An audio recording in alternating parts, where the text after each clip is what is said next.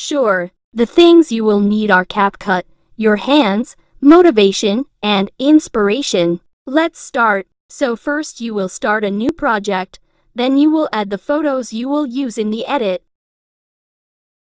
Now it should look like this. You will crop the photos to your liking, and then add the audio you will edit.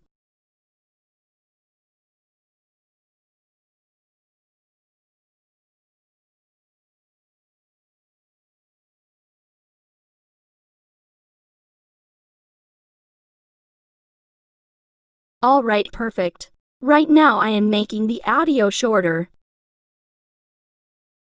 Now you're going to shorten the photos about how I do it. Please make sure it is even.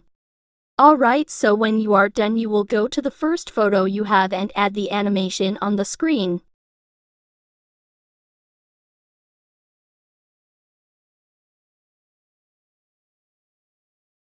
Perfect. Now with the second photo you have to add the animation on the screen now. Repeat it like a pattern.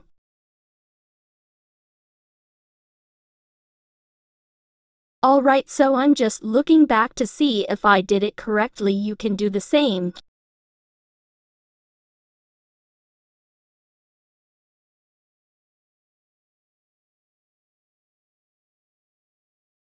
Amazing, so now you just have to add the effect on the screen to the middle.